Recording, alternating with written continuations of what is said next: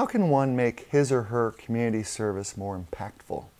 I don't think that it always happens through running for office or being in an elected position, even though that's what I'm trying to do now. I think it's as small as, starting a small business in your community, engaging your neighbors, getting involved in a co-op if you live in one, getting involved in a block association if you have one. There are just constant opportunities on a daily basis for folks to participate. And everybody's busy and everybody has things going on, but that's kind of not an excuse to avoiding participating in the process and being engaged in your community.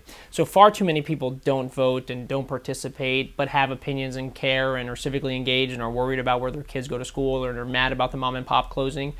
But you can't just have that in a vacuum where you just complain but don't participate.